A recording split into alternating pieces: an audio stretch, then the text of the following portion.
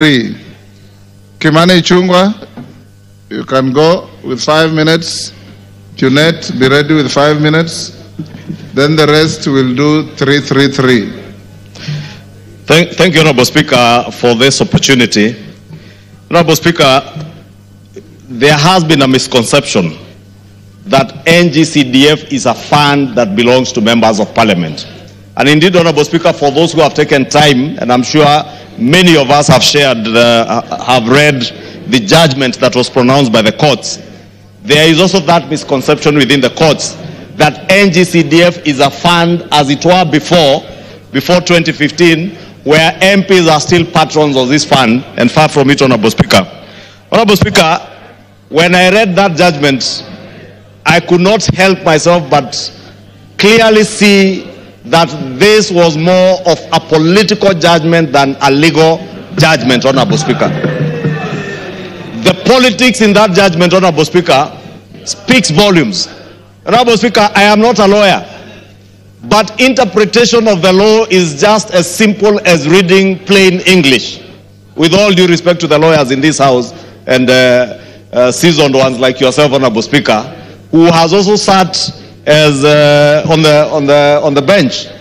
Honorable Speaker, when the judges pronounce themselves on matters touching on CDF and claim that there is duplication of functions between NGCDF and the county governments, Honorable Speaker, that is a language spoken by the Council of Governors, Honorable Speaker.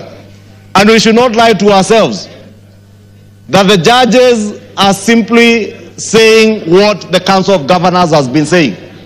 Honorable Speaker, when we recrafted the NGCDF Act from the old CDF Act, the NGCDF Act was very particular that NGCDF will only serve two particular functions, that of education, excluding the early childhood education, ECDE, that is a function that belongs to counties. And there is not a single constituency, Honorable Speaker, that I know of where NGCDF money is utilized either to construct or to take care of ECD classrooms in our primary schools, Honorable Speaker. The other function of NGCDF touched on security, and there is absolutely nothing in the county government architecture and the functions under Schedule 4 of our Constitution where county governments deal with matters security. It is NGCDF that has helped even in areas where banditry and even acts of terrorism, like in Lamu and other areas, Honorable Speaker, and parts of northern Kenya. It is through NGCDF intervention to establish police posts and police stations, Honorable Speaker, that we have helped the national government in dealing with matters in security. The county governments, even in those very dangerous areas, go to the North Rift, go to northeastern Kenya, there is not a single county government involved in security work, Honorable Speaker. And therefore, Honorable Speaker, because I see my time is over, I just want to plead to our judiciary, Honorable Speaker, that you have no reason as judges to seem popular with governors. Honorable Speaker, because that judgment is just a popularity contest judgment for judges who pronounce themselves, Honorable Speaker, on that matter of NGCDF. But may it be known to them that without NGCDF, there are children in this country who will never access education from the bursaries they get from NGCDF, Honorable Speaker. There are children in this country, Honorable Speaker, who years ago, without CDF, were studying under trees without classrooms. Honorable Speaker, with the recent floods, many of our schools had either classrooms or even...